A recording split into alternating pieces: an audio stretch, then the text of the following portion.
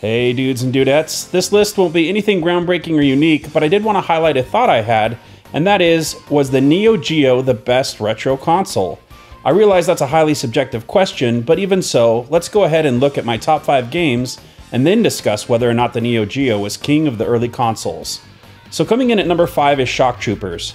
This is a great top-down view shooter and has multiple branching paths after you beat a level, which really adds to the replay aspect of the game. You can also switch between players in-game so you don't have to go out to a menu each time you start a game. There's a great weapon selection and it's just simple arcade action style fun.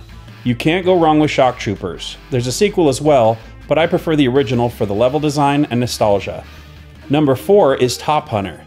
This game isn't anything earth-shattering, but it's the right combination of gameplay, variety, catchy music, and execution that gets it on this list. As you can see, it's basically a side-scroller, but it adds the ability to use small mechs. You can go back and forth between the foreground and background, and sometimes you have to switch at the right time to avoid obstacles. It's one of the best implementations of that mechanic in a game. It also has a nice arcade feel to it without being arcade difficult.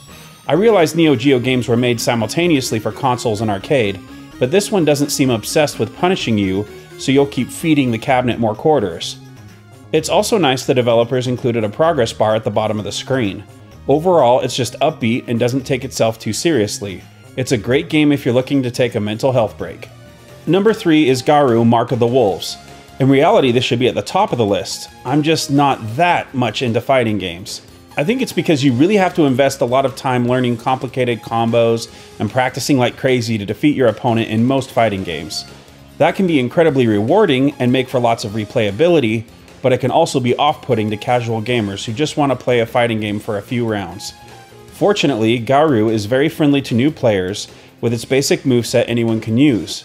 Certainly you can make things more complex with combos, but it doesn't insult newcomers. The game also has a system where you can have supercharged attacks for a third of your health, either at the beginning, middle, or end of your health bar. Depending on your playstyle, you can be more aggressive up front, or wait to be defensive and save it for your starting point if you're starting to get crushed. The graphics were beyond their time when it was released, and the animation is silky smooth. It's simply one of the best and most balanced fighting games of all time, and that's why it's on my list. Number 2 is Blazing Star. Usually when it comes to shmups or shoot-em-ups, I think they are all pretty much the same with only slight variations. What sets Blazing Star ahead of the pack is its semi-3D graphic style, better than most soundtracks, and a difficulty that's just right. Generally, shmup games are the most punishing for difficulty in games, like it's some bragging right to get through the confetti bomb of oncoming enemy fire. There's a reason people call them bullet hell games, but Blazing Star wants you to have a good time, and to me, that makes it much more approachable and replayable than other shmups, which I wholeheartedly welcome. Finally, at number 1, we have Metal Slug, the OG.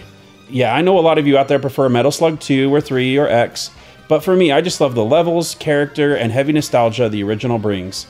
The developers really focused on making this game ridiculously fun, with lots of humor, only a little complexity when it comes to deciding to rescue someone, or rush for a power-up, or dodge oncoming fire. This is one of those games I'll always come back to because it's so easy to pick up and play, and then keep playing. If you haven't played this one yet, it's a great starting off point for the Neo Geo. So now that you know my favorites, does that mean I think the Neo Geo is the best retro console? I'd actually have to say no, it's not my favorite.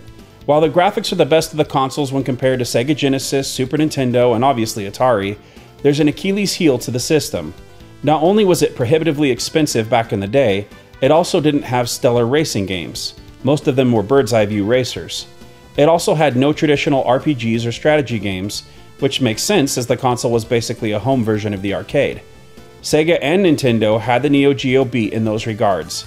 Having said that, the Neo Geo will always hold a special place in my heart, and I'd argue that some of the games on the Neo Geo are at the top of the list when compared to other consoles.